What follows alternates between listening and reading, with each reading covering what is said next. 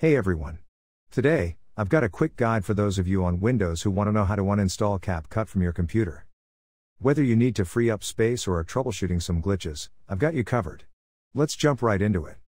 If you're on a PC, head over to your search bar and type CapCut. Once you see it pop up in your apps, right-click on it.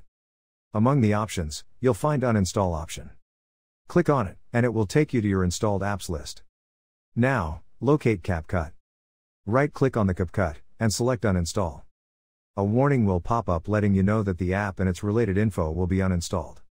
Click Uninstall. You might be prompted to allow changes to your device. Go ahead and click Yes.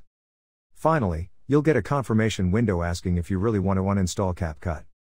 If you want to keep your user data, you can select that option. I'll keep it for this tutorial. Press OK, and let the uninstallation process begin. Once it's done, you're good to go. Now you have learned how to uninstall CapCut in PC or laptop. If you found this video helpful, give this video a thumbs up and don't forget to subscribe and hit the bell icon. Goodbye.